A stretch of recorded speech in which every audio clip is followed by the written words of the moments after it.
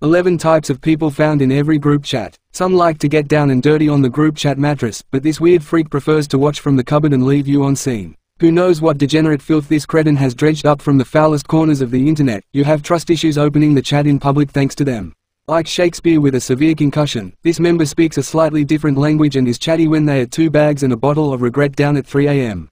Move over Rick and Sue. There is a new sheriff in town. Enjoy their updates on half an article they sort of read but got the main gist of. You know their greatest hits, haha, that's crazy, lol, you can't prove it but you're pretty sure they haven't read a single block of text since they joined.